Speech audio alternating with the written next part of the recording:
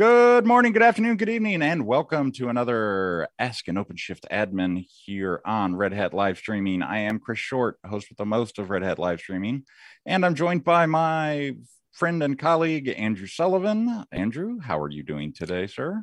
I am well. How are you? I was looking at the weather this morning. It looks hot up there in Michigan.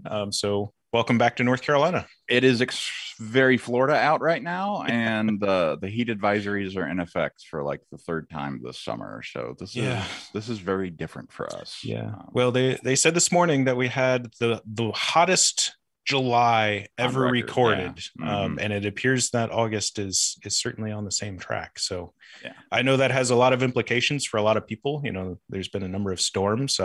Speaking of which, to our peers in Boston, New England area, I hope you're all safe after the tropical storm went through there. I know there's a bunch of fires happening on the West Coast and other places as well, even further. That smoke is making it here, by the way. Yeah, so pretty wild. Yeah, I'm US based, so we hear mostly about the US, but worldwide, I hope everybody's staying safe out there because things are crazy. Yeah, I have been trying to get a family out of Afghanistan for over a week now, and it doesn't look good. So I will just leave it at that. But enough about world events and such. We're going to talk some compliance and security today. We are. So yes. Excuse me. So first, hello, everyone. Welcome to the Ask an OpenShift Admin Hour. So this live stream is one of our office hours series of streams. What that means is that we are here, much like if you were in school at any point and you had a teacher or a professor who had office hours, we're here for you. Right? We want to answer questions. We want to interact with you all. Whatever it is that is happening in your worlds, feel free to reach out and ask us or let us know. And we'll do our best to address those questions here on the stream. If we can't, for whatever reason, we will follow up and answer those. So every week following this stream, usually on Friday, but sometimes a little later, we have a blog post that recaps everything that we talked about here. So if you happen to miss something, if we can't answer a question, at worst, we'll put it in the blog post or maybe even follow up in the next stream. So with all of that being said, don't hesitate to ask your questions across whatever platform you're watching on. The Magic Restream software consolidates all the chats into one, so we can see all of those that are going on. Yeah, and you can conversate with people on other networks. Yeah, here as well. So feel free, say hello and chat and ask any questions you may have. Absolutely, including on Discord. So I know you've got a link for that somewhere. So as Chris mentioned, today's topic, the topic of the stream, which again, don't let that limit you or limit your questions to just this topic. But today's topic is compliance and security. And Andrew is, I like to think I'm aware of security, but it's a big topic. And even you and I put together and multiplied times 10 would be just barely scratching the surface. So we are very fortunate to have three subject matter experts with us. So welcoming back Mark Russell, who was here for our Red Hat Enterprise Linux CoreOS episode. So Mark is a product manager in the OpenShift business unit, or I guess now we're the hybrid platforms business unit. Yes. So two first-time folks on the stream. So we have Doron Caspin, who is also a product manager, and Juan, but we call him Oz. And Juan, I actually don't know where you sit in the organization. I don't know either. So that's two of us. You're on the engineering side, right? Yeah. Okay, cool. So lots of expertise, lots of brain power to help answer questions about whatever it happens to come up. And we've got a huge list of topics that we want to get through today. So I'm going to waste no time and go ahead and get into this week's top of mind topic list. So I have, let's see, how many are there? 4 this week. So we'll go ahead and churn through those real quick. I'll drop them as you go. First thing I'm going to do is find, I really need to, I know I say this like every week. I wish Zoom would make these little windows bigger so I could tell which one is which easier. Oh, instead of trying to guess. Sharing bits? Yeah, totally. Yeah. So the first one that I want to talk about is the time to update cluster operators has been reduced. So did you grab the link for that? I got it. Yep. Okay. So I am on the release notes here. So if we scroll all the way up here, this is simply the OCP 4.8 release notes. And way up here near the top, I'm going to have to hit enter again, so that way it's easier for me to find. I say that, and now it's improved upgrade duration. So way up here at the top, basically engineering did some testing, some validation, and made some changes so that, as you can see here, the time to upgrade a cluster, and specifically the cluster operators, has been dramatically reduced. So the magic behind the scenes here is actually pretty straightforward. So I'm going to pick on this one, which is the Multis daemon set. Effectively, what the change is to change the max unavailable to being a percentage. Pretty much across the board, they're set to 10% or something along those lines. And the change here is that, of course, more hosts are able to update at the same time, which means that as you scale up the number of hosts in the cluster, that time to do the update or apply the update is relatively flat. Do keep in mind, though, that this is only the cluster operators. So if there is something that, for example, triggers a reboot or something like that, it means that you would still be at the mercy of a pod disruption budget, or maybe some other operator there that, or some other deployment that is preventing that update from applying to more than one host or more than the available hosts here. But important thing is, at least in many configurations, maybe even most configurations, updates are going to happen a lot faster, which is definitely good news. So, and did you grab that example link that I had there? And I don't know if I actually posted that one into our shared document. Put that one in there. No. Yeah, so I'll post that in the chat. Thank you. So that was the first one. Relatively straightforward, just to be aware that if all of a sudden you were, expecting to click the update button and then go and get lunch and come back and maybe then get a cup of coffee, now maybe just get that cup of coffee. Or maybe just lunch instead of both. Anyways, so the next one that I wanted to talk about is a question that I've had asked. It's come up twice in the last week, but it's kind of come up periodically over the last year or so. And that is, can we use the integrated load balancer that's deployed with on-prem IPI with other deployment mechanisms? Like, can I use that with UPI? Can I use that with non-integrated, so on and so forth? So officially, no. So essentially, it is not a tested, supported configuration in order to do that, but it is technically possible. So I'm going to come back to OpenShift here and GitHub. Come on. And if I search for machine config, and we look at the machine config operator, and we go to templates, and I think it's in common, on-prem, files. So what we see inside of here, anyway, somewhere inside of here is basically the configuration that's used for that. And it's triggered at deployment time simply by having those virtual IP addresses defined. So if you, in your install config.yaml, if you just define those IP addresses, it'll automatically deploy and configure, keep alive D, etc. So yes, it's possible technically, but just remember, it is definitely not tested and supported in that respect. So maybe good for a lab or a test environment, something like that.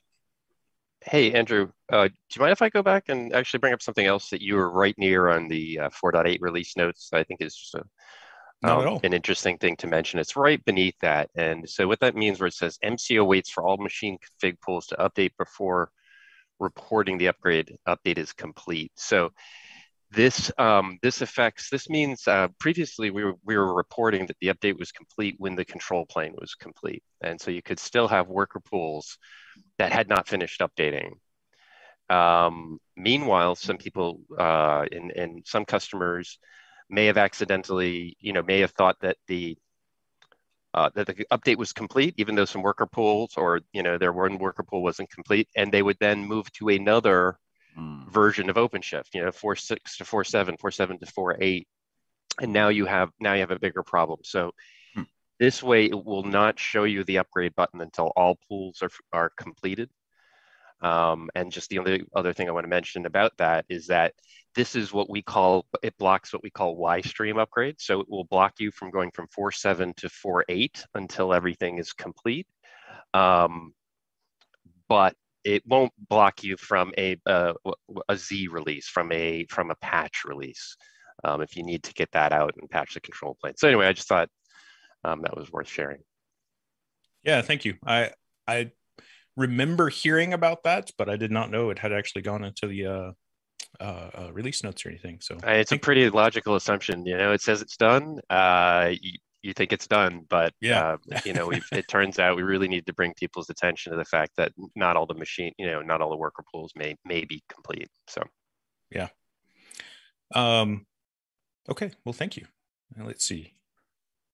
I'm going to tackle probably the most complex one next, which is, so there has been, coming up over the last few days, a large number of folks internally who have brought up that either they personally are seeing or their customers are seeing this particular issue.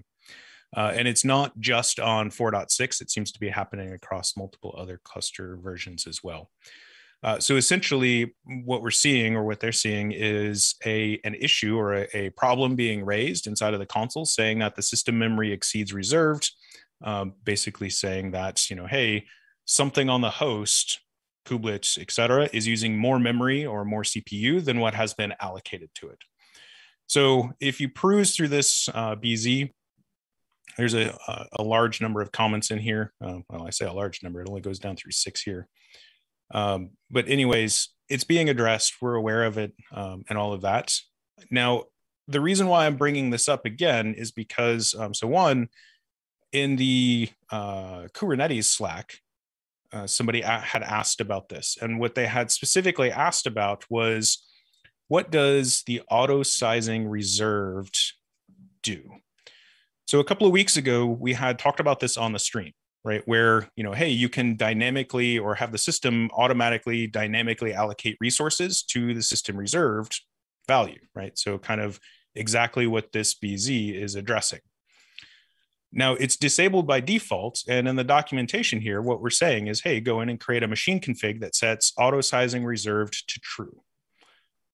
So I dug into this to find out, what does that actually mean? What actually happens when we set this value to true? And what are the values that it happens to use? So I'll answer that in reverse order here. So the first one is, what are the values that it actually uses? And it turns out that we inherit these, or we use a calculation that comes from Google. So you can see this here is the same methodology that we apply. And we know that that is the same methodology because we have in the code here. So this is, I'm in machine config operator again, common files, base files, kubelet auto sizing.yaml. So we have this function, dynamic memory sizing, where it goes through and it takes, right, 20% of, or I'm sorry, here, it starts at 25% of the first 4 gigabytes, and then 20% of the next 4 gigabytes up to 8 gigs, 10% of the next, blah, blah, blah. So kind of following exactly what is laid out here in Google's own documentation. So the end result is, what happens is, if I enable this, if I set this auto sizing reserve to true in a machine config, that will then trigger a unit, we can see here, to execute this dynamic system reserved calculation, which will spit out a set of values that are then added to kubelet's own sizing. So if you were to go, just like we showed the last time, if you were to, do I have it up over here somewhere? Let's see if this thing will work real quick. So if I do OC get node, I do an OC debug. So let's see what happens if I can connect into one of these. Gotta wait for the pod to be pulled. How good is Azure's internet access? There we go.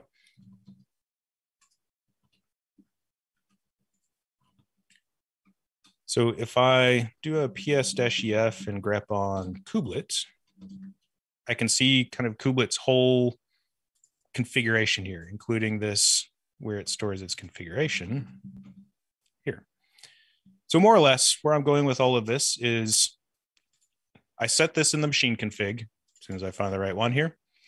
It triggers this script to be run when the node is booted, which then goes over and it sets inside of the host in the kubelet config those system reserved values for CPU and memory. So more or less, the larger the node, then the more resources will be reserved. And if I can dig around over here briefly, I've got somewhere.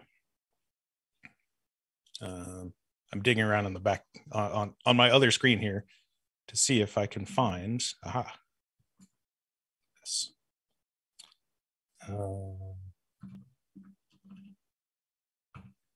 There, that's probably the easiest way for me to show these values. So if you were to math out all of those values, essentially this is what you would get. So for example, with memory, if my node has 8 gigabytes of memory assigned to it, if I turn on that auto reservation setting, it will reserve 1.8 gigabytes.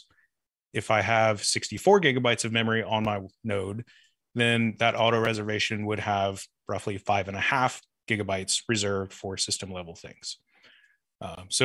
This, I copied and pasted this when I was just looking a moment ago from the Kubernetes Slack. I will link that thread as soon as I can find it here into the stream chat. So that way anybody else who wants to look at it, you are more than welcome to look at it. But thank you. That's the kind of quick and dirty version of what's going on there. So if you're curious, if you're seeing that particular bug, please make sure that support is aware about it. So that way we can associate any customer information. That way they can prioritize it appropriately to get everything fixed. Short term, you can also turn on that auto sizing. Just be aware that it will consume some additional amount of memory and CPU for those system level resources. And just FYI, we talked about this before. The default, so if you don't have anything set, is 1 gigabyte of memory and I think 100 milli CPUs, 0.1 cores. So as you saw, right, if I enable that auto tuning, it's going to by default bump that up with an 8 gigabyte system to 1.8 gigabytes. So you would lose some usable capacity there. Okay. And the last thing that I've got here, this is a quick and easy one. So the last one that I've got, just real quick, some folks have asked, hey, how do I know what will, if I change something in machine config, what will trigger a node to reboot? We can actually see that in the code. So if we look here, we have this function in the machine, again, machine config operator, and we have this calculate post config change action, as well as the one above it, below it, above it. I have the wrong link. I'll have to fix this link before we share it. Already shared it.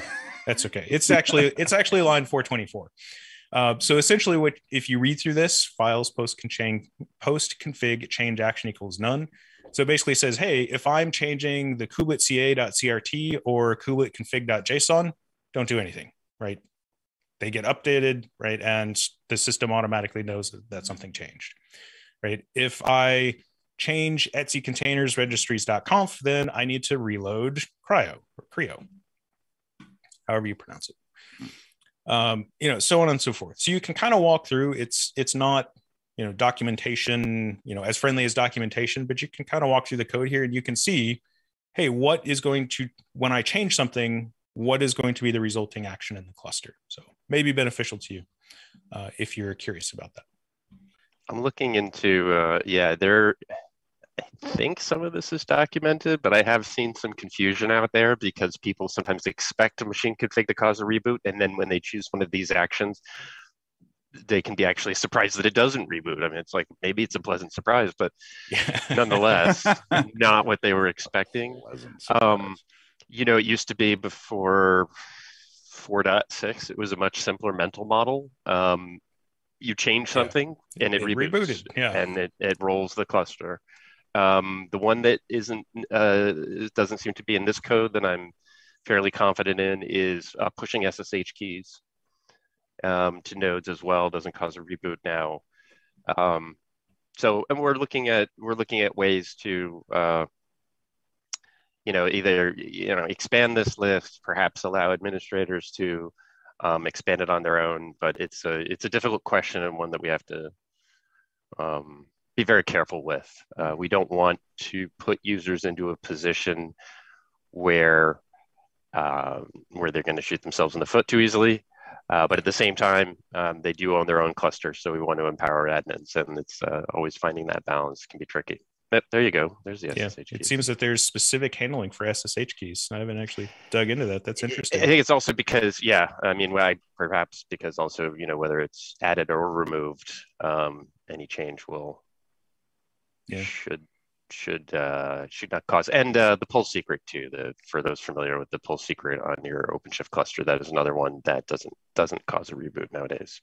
Well, that's a good one, because whenever I go in and add or change my pull secret so that I can access the internal versions, right, of the builds, and it has to go through and reboot all the nodes.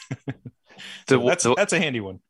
The one I think for the outside world that is the best, or is the most useful, is that certificate swap, right? It's the CA certificate that signs the API to kubelet communication, and that has a 1-year lifespan. And prior to 4.7.4,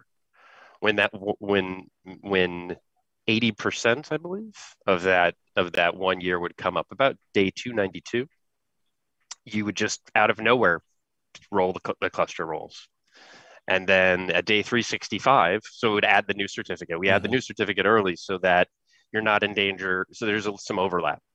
But then day 365, it would come back and reap the old certificate, and that would be another reboot. And the thing that was, I think, most problematic about it, and customers had the most issue with, it was they didn't know it was coming. I mean, it's one thing if you actually set a machine config and, I pressed the button and then the cluster rolled, and it's another thing where people are like, why are the servers rebooting? And so this was, so we fixed that. Yeah, and I seem to recall that bare metal deployments were also a contributor there, because we forget how long it takes to reboot hardware sometimes. I think some of the early adopters, and for people who are running in very, very cloud centric, very, very purely cloud native, they don't sweat it with the nodes. Even rolling the cluster isn't that big a deal to them necessarily. But when you have set clusters, and like you said, it could be a 12-minute post for these servers nowadays, that reboot can be very costly. Yeah, got to check all that RAM, and when you've got multiple terabytes of RAM. So we are looking at like I said, for different ways to knock it down. If folks on the stream want to send in their suggestions for particular actions they feel like do not require reboot, that they are hitting regularly, that it would ease their pain if that was changed, I'd be all ears. Yeah, and you are absolutely welcome anytime to reach out to me, andrew.sullivan@redhat.com, or if you're on the chats, you can reach me on social media, Twitter @practicalandrew, just like the my username in the chat there. 640K of RAM should be enough for anybody. You're right, Christian. Absolutely correct. Yeah. Couldn't be more wrong ever. But yes. All right. So I know we've got a little over 30 minutes now, 35 minutes. Do we have a hard stop today, Chris? We do. Okay. So security is I'm going to put it mildly and say it's a big topic, right? It's a huge topic. Yeah. Just looking at Red Hat and kind of things that relate to OpenShift and containers and cloud native and all of that, right? The topic, we can span anywhere from like the secure software supply chain and kind of developer practices and principles, all the way down to like low level operating system things, which is, we're administrators here. So that's kind of the side that we're going to favor when we talk about these things. But my point is, you could fill multiple libraries with the books that have been written on this topic. So it's unfeasible for us to address kind of more than just a scratch across the surface when it comes to that. And I really want to highlight a couple of things. So one is the security ebook, and I'll post the link into that. So this is another step in that direction of how do I go and get started and learn more and learn about this broad ecosystem of things. Also highlights Red Hat Summit every year has multiple sessions on the security topic. So you can always go there and find more information. And Red Hat Summit the last 2 years has been free registration, right? You can just go to the website. And the other one, and this one I haven't actually looked at yet because they just announced it like 15 minutes before we started on stream. But we just released another. So it's this an open approach to vulnerability management. It really describes how Red Hat works and how Red Hat addresses these vulnerabilities across the product lines. So while I haven't read it, I can only assume that it's going to be a good read and it's going to be an interesting one. So I'm looking forward to it this afternoon after the stream. Oh, wow. You have time to read during the day. That's lucky. It's in between chats and emails. So it's the advantage of multiple monitors. Yeah, good point. Yeah, I should take advantage of that at some point. So it's a 23-page doc, though. It should be a light read for everybody. Yeah, and I also want to highlight that OpenShift and CoreOS is only one component in that. When we look at the bigger Red Hat portfolio, of course, you have things that are directly related to OpenShift, ACS, ACM, Quay, UBI, right? All of those play a role as well, not just, RHEL, of course, because RHEL is the foundation for both CoreOS as well as UBI. Yeah. But more broadly, things like Satellite and Ansible and using those tools to help manage and implement your security posture. But today, and the reason why we have these three fine folks joining us is to talk about a couple of specific features or specific things inside of OpenShift. And I want to start with something that we have talked about. We've kind of flirted with it a little bit before, and that is the compliance operator. So I think, and Doron, if you don't mind, I think I'm going to start with you. And I want to ask kind of two questions here. So one, what is compliance and what does the compliance operator do for that? Okay, so compliance is the way for administrators and people that managing IT infrastructure to comply for a specific framework. Okay, it's the way that I know that I can run workloads that are aligned with my industry. If I'm in the industry of banking, I want to know that my cluster are PCI DSS, that I can transit credit card numbers. If I'm in the industry of medical, I want to know that my cluster is HIPAA compliance. It said that the industry is setting up a standard for compliance, or what controls I want to apply to my infrastructure. And based on this compliance, I know that my infrastructure is ready to run this workload. So I want to separate between the technical compliance and the physical compliance, or more process compliance. Technical compliance are things that we can accomplish by setting things in the system, like blocking IP addresses or blocking ports, or not allow specific users to access resource. But there are tons of controls that are physical resource or user resource, like who are allowed to log into the system, who are allowed to go to the data center, all kind of things that we cannot control, or we cannot control by technical controls. So compliance operator is focused on technical controls. We are enforcing, we scan for controls. We're looking for things that are part of the standards. Currently we have the CIS benchmark standard. We have we are working on FedRAMP and PCI DSS, and we have additional compliance framework what we already developed. And we allow to run scans and scan the cluster for this compliance and see if the cluster is compliant with this standard or not. We also we also do remediation. So if we find things in the cluster that are not up to the standard, the compliance operator can update the cluster, run scripts to fix things that we can fix. Of course, some of the fixes can be destructive, so we need to be very careful about it. And we're working on our team, and also in lead there is working very hard to make the compliance and add more and more controls and more compliance libraries to the compliance operator. So, do you have anything? You want to add anything? I mean, I think you summarized it quite well. I mean, the thing that we got to think about is that compliance standards are there for a reason, right? Normally, you want to protect certain data. PCI DSS, you got to make sure that our credit card information is secure, right? HIPAA medical records, right? Or NERC that the important assets of a power plant are secure, right? So with all of that in mind, like you can imagine that there's a big list of requirements of you should do this, and they can be quite vague.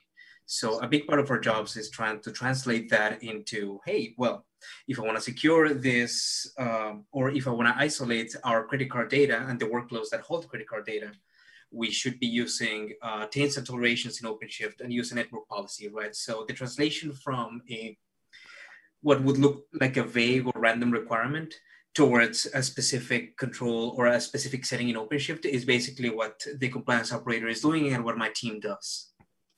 And I think you're headed towards OpenSCAP as that definition of what each of those compliance standards looks like. Exactly. Okay.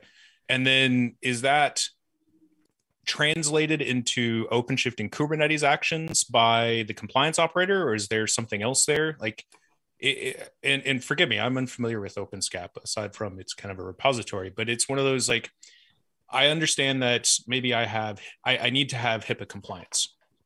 So I'm going to deploy the file or the compliance operator, and I'm going to apply the HIPAA standard. How do I know what that translates to from a requirements actions type of standpoint?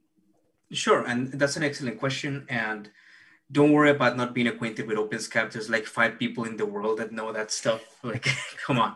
So no, so one thing that I want to put forward beforehand is that we didn't want to reinvent the wheel, right? I know that there's a lot of people that made us a lot of questions like, why OpenSCAP? And the main thing is that it's already an accepted standard. Well, SCAP is a standard. OpenSCAP is just an implementation of it.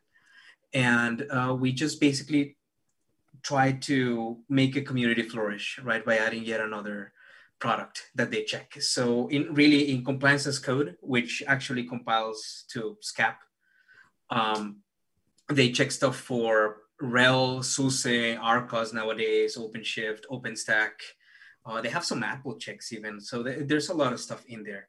And basically what they do is that they try to come up with a way to translate security requirements into stuff that's automatable. So we're going to have data such as we're checking for this specific setting in the cluster. We're checking this because this might be a way that an attacker might get to you. So write the description and the rationale. We also have information about how to manually check for something, which is going to be something used by an auditor, or maybe you want to check by yourself, like OC get pods and give me the ones that are privileged, right? Something like that. Mm-hmm. So we have all this information, and we also have automated checks, right? So there is this standard called OVAL, which is part of SCAP, which allows you to do this kind of thing. And without going too deep into details as well, we also have references. So a profile is going to be a collection of rules, and those rules are all of the information that I put before, right? So you're going to run, I want to be compliant with the moderate profile. Okay, that's going to run a lot of rules. Are you enabling these audit rules in your host? Are you enabling etcd encryption? Do all of your namespaces have appropriate network policies? And it's going to give you a report, and that report will contain the reference from NIST that you're completing with that, mm-hmm. right? So eventually you can bring that to your auditor. They're going to be checking, oh, so you need to meet SI 7. All right, cool. So here's in the report, and so on, right? So you're cross-referencing what comes from NIST and what comes from the compliance operator. And it's not only NIST, right? We have references for PCI DSS. We have references for NERC-CIP. ANSI is coming.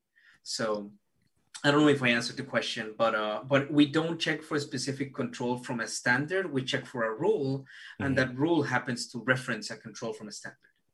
Got it. Yeah. So I'm most familiar with like the CIS benchmarks and their set of rules and what that looks like, and the automation in order to check and also apply those.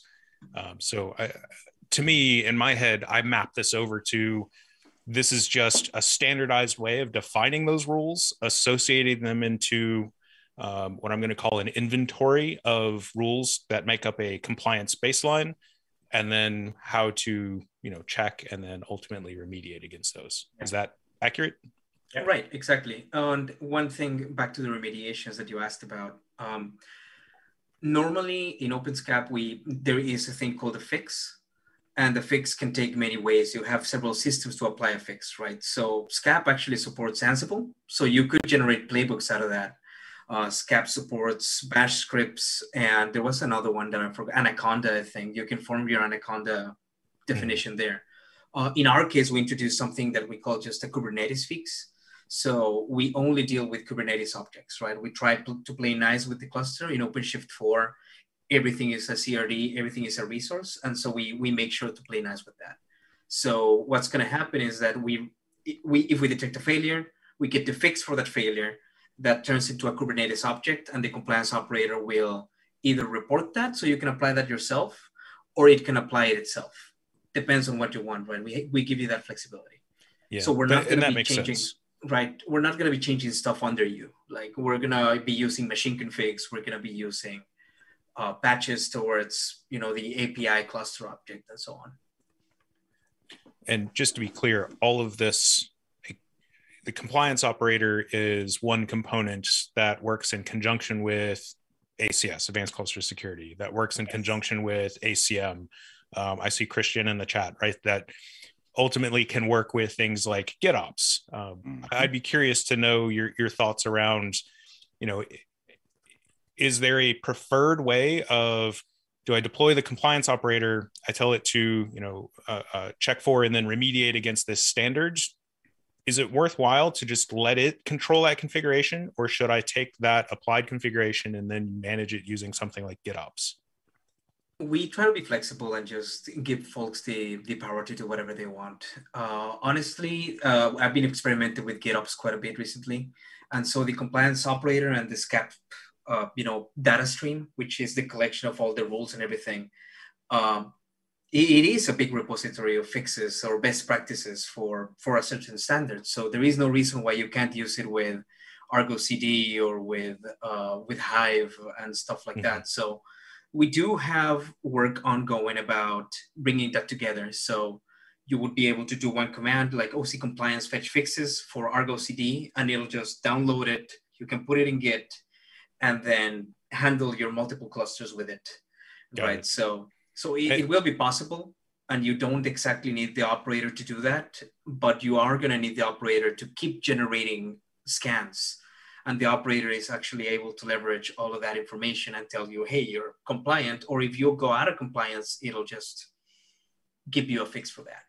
Yeah, you just said what I was getting ready to say, which is you would still want to use the operator for, if nothing else, auditing and having that set of logs.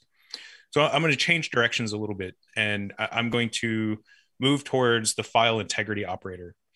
And this is one that is really interesting to me. And Mark and I have had conversations about this before, because in the early marketing materials that we had for CoreOS, we talked a lot about how it's an immutable operating system.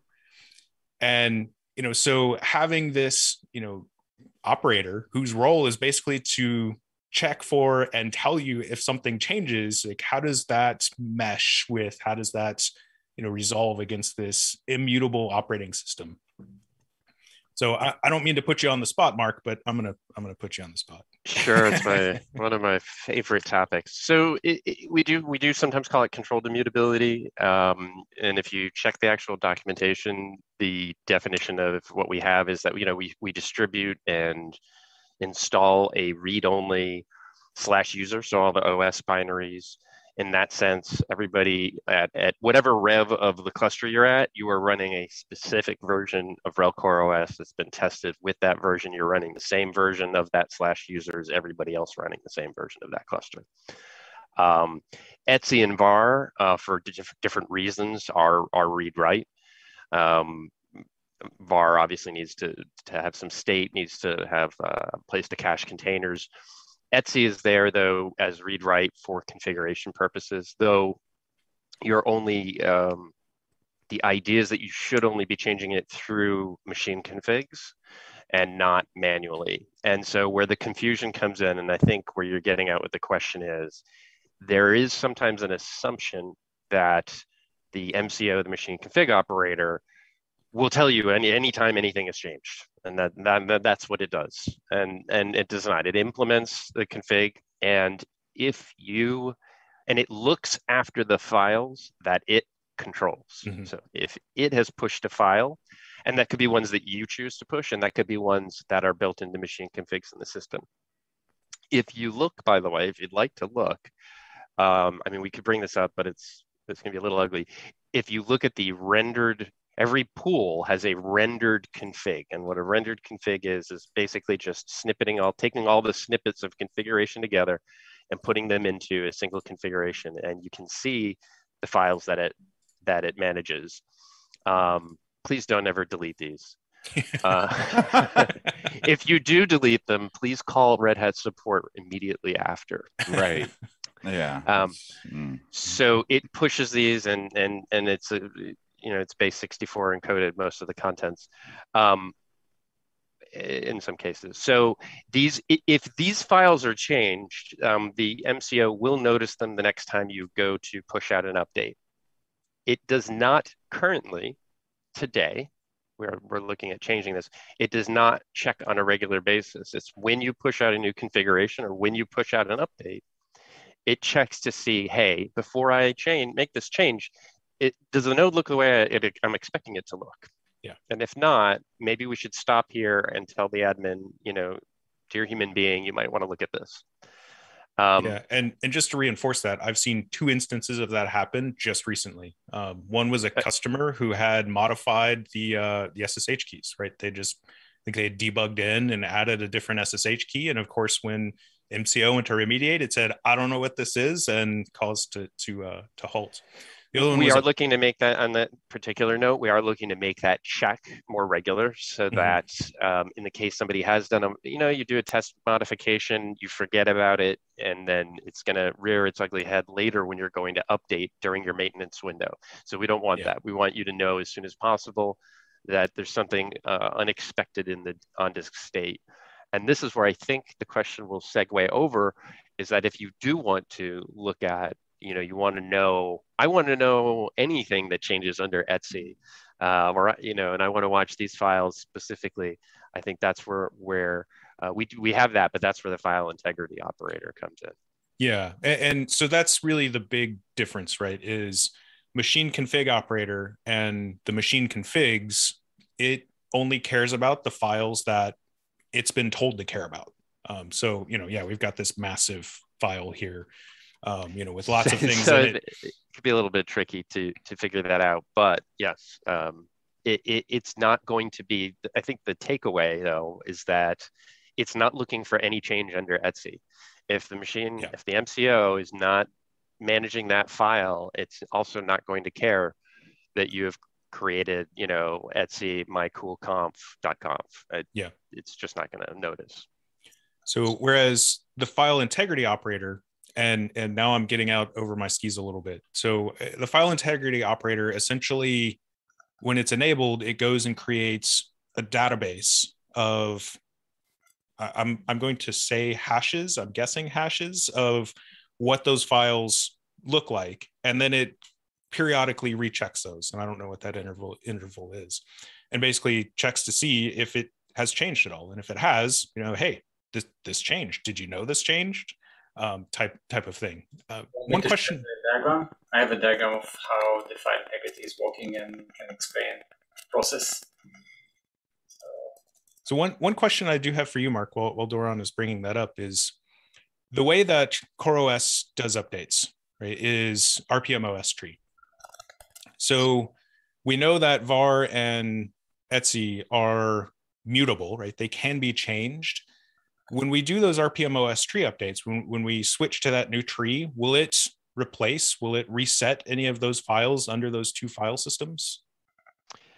No, it does not. Okay. It just does. If you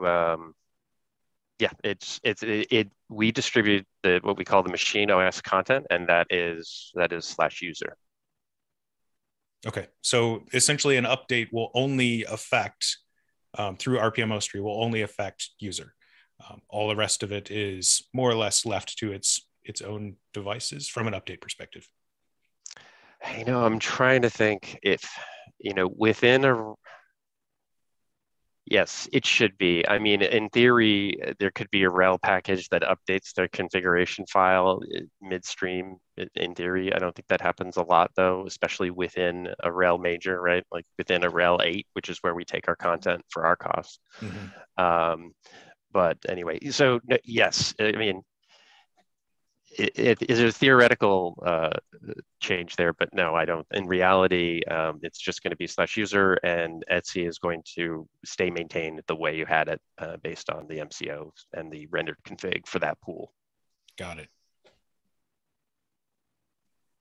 So yeah, I'm learning new things all the time. See, this is the problem with Andrew no longer being like a full-time, like my paid job is to be an administrator, is most of the clusters I create, they might live a week. Yeah. So, and of course they're all lab clusters, they're all test clusters. So I generally don't go through the process of deploying and testing and seeing all of these things in action.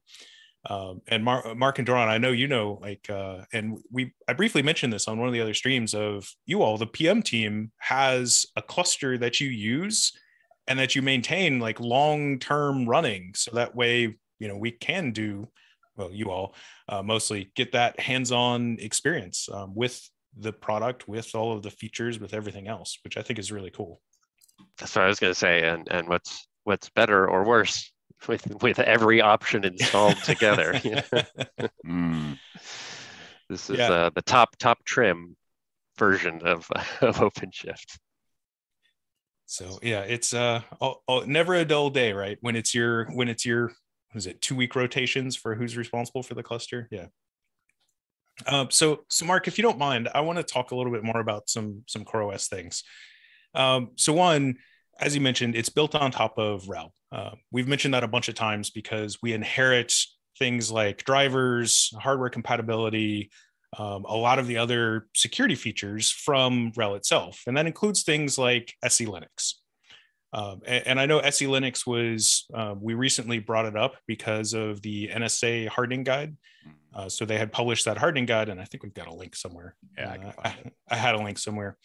And I think most of us looked at it and said, oh, well, most of those are already applied if you're using CoreOS and OpenShift, right? Either through SE Linux or through other mechanisms that we have. So I thought that was really interesting. I don't know if you have any other comments around SE Linux being used with Kubernetes and OpenShift or not.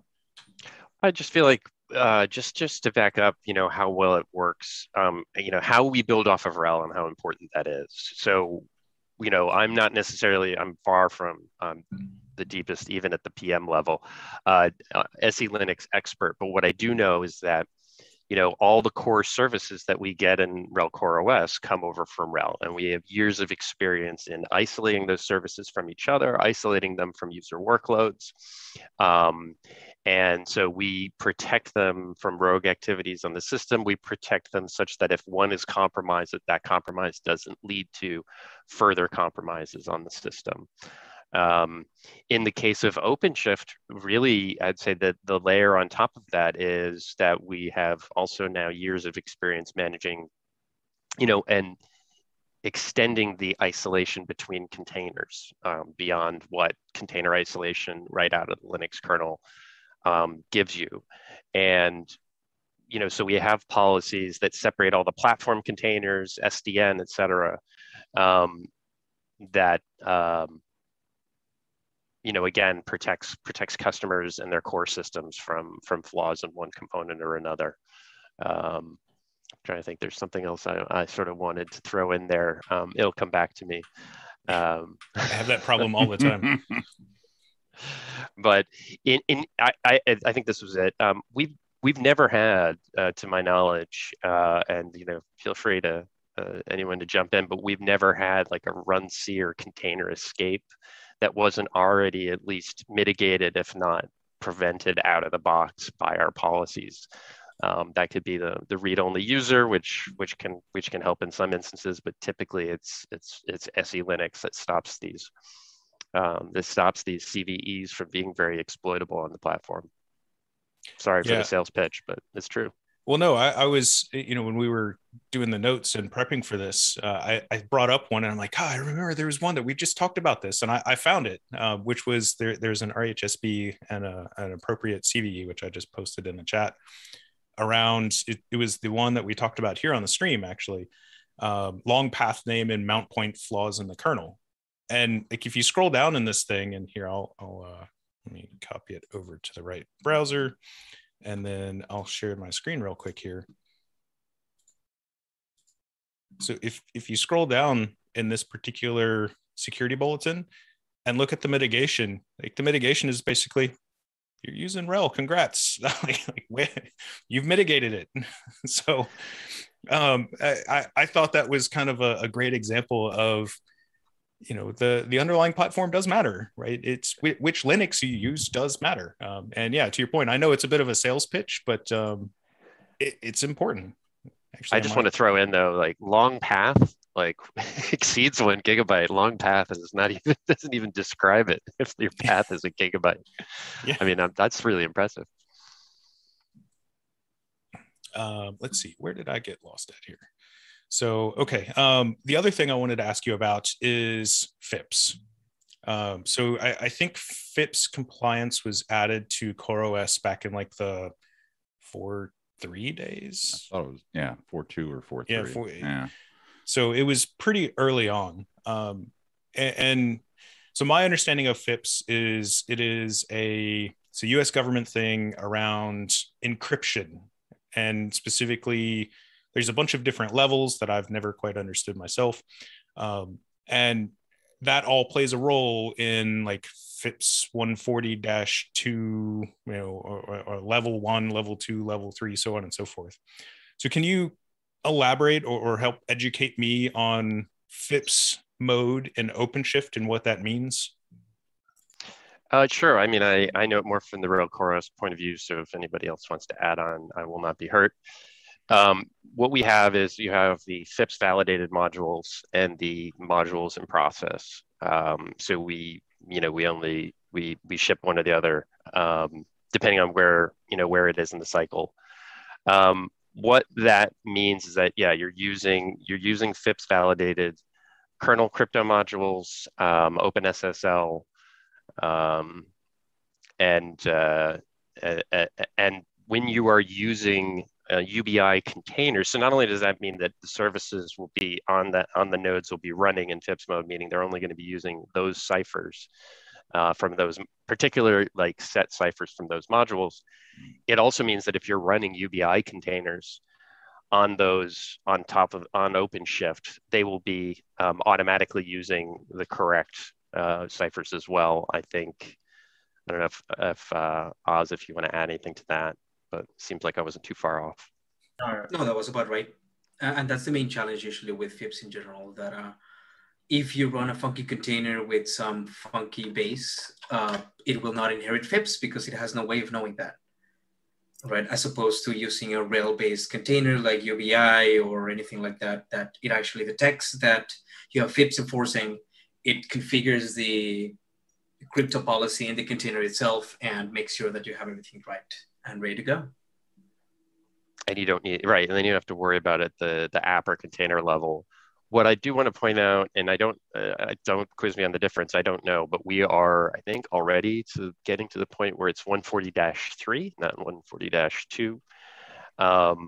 And I think maybe this is not super well known outside of the bubble, but you can't submit versions. So when people are waiting for full FIPS validation, it takes a while because we are at the mercy of NIST And not only that, we can't submit until it's GA. We can't give them a beta early so that we can come roaring at the gates with, rel 8x is FIPS validated. We have to release it and then submit it. Strange question for you. Has that process been slowed down at all by coronavirus and all of that? It was, and I think there was some split attention. I don't know if anybody else can add to that. There was some split attention, both coronavirus, but also the development of 140-3 was happening simultaneously.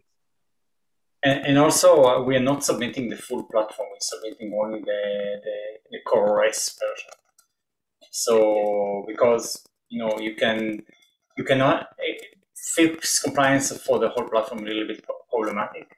It's basically for customers that want to use in FedRAMP, to use OpenShift in FedRAMP mode or other federal compliance level, but it's the basic building blocks for FedRAMP.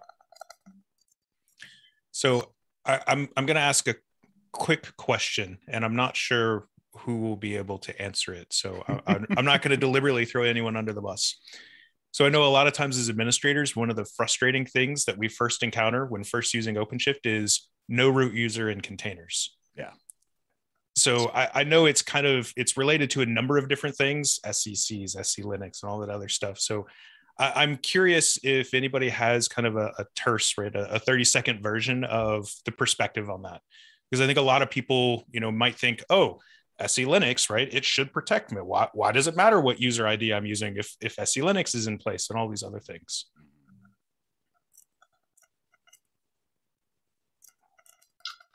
Wow. All right. Okay. Bystander effect. So I will. So no, I'm not going to force anybody to put anything out there. So I'll poke some people and see if we can get an answer to that. I'll include it in the blog post. You're talking to infrastructure people sometimes, and sometimes it's like, wait, whoa, apps. I know, right? I have that issue inside too. The container. So, my dog is growling, which means that it's probably time to go. Just to answer real quick, because I was hoping that somebody else would answer. In case there's a container escape, your user ID is going to prevent you from accessing anything from the host. Linux is going to help, but there are things that your container is still going to have access to, even if you're using Linux, right? So having a non-root user is going to prevent you from, or prevent a container from accessing anything else. So it's just like an in-depth approach to security where, hey, in case you bypass Linux, you still can't bypass the next layer, which is your standard Unix user ID.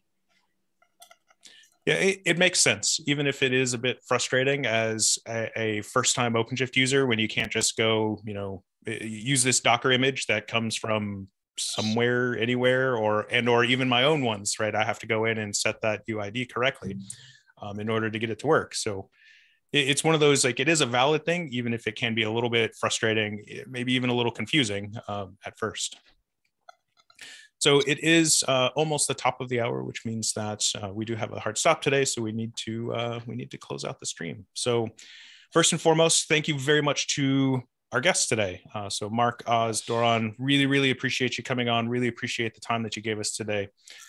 Can't thank you enough, Oz, especially. I know you came in very last minute, so thank you so much for that. To our audience, thank you very much for your attention today. We really appreciate the interactivity. I've seen the chat scrolling by. Y'all have been great. So I will take all of this information. I will put links to specific spots in the video. Keep an eye on the blog post. So it's cloud.redhat.com/blog now. So I will have that blog post published hopefully Friday, if not, maybe early next week. And with all of that being said, I hope everybody has a great day, a great week, and I'm going to steal Chris's line, which is stay safe out there. Awesome. Thank you. Take care.